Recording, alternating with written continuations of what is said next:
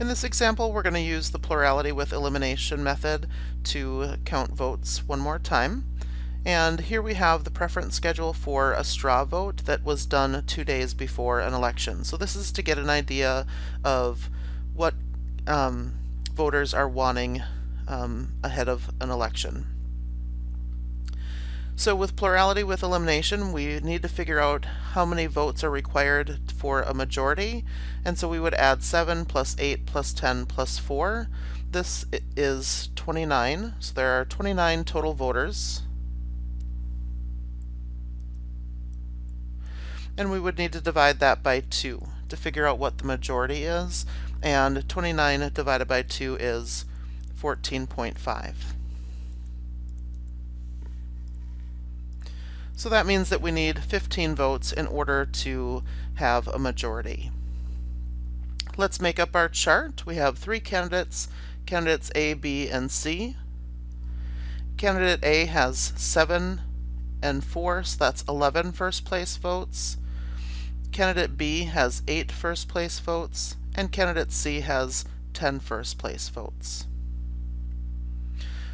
None of our candidates have the majority of the first place votes, so we eliminate the candidate with the least number of first place votes, which is candidate B. And candidate B's 8 votes will get passed along to candidate C. And so candidate A has 11 votes, candidate B is out of the running, and candidate C now has 18 first place votes, and so candidate C wins.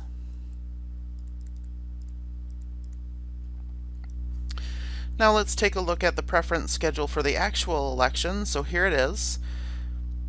And we notice that there is a little bit of difference between this preference schedule and the one from the straw votes 2 days before. And so notice that the difference is that we have 14 voters in the new preference schedule with the preference CAB. Before the election, there were 4 voters that had the preference ACB, and since A didn't win, they wanted to ensure their second favorite candidate winning the election. So instead of voting ACB, they decided to put C in their first place to sort of lock in candidate C as the winner. So let's see what happens by them changing their votes and moving C up on their ballots. We have the same number of voters, 29, so we still need 15 for a majority. We have the 3 candidates that are running, A, B, and C. Candidate A has 7 first place votes, candidate B has 8, and candidate C has 14. So candidate C is only 1 away from a majority, but we still don't have a majority, so we need to eliminate the candidate with the least number of first place votes, and that's candidate A.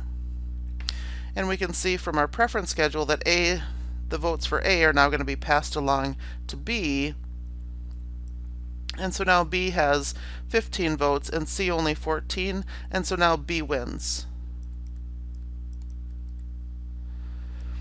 So these 4 voters thought that they were going to be solidifying candidate C's win of the election, when in fact moving C up on their ballots causes C to now lose the election. And so this is a problem with using the plurality with elimination method. So that is all for this video. Let me know if you have any questions, and I hope you're having a wonderful day. Thanks.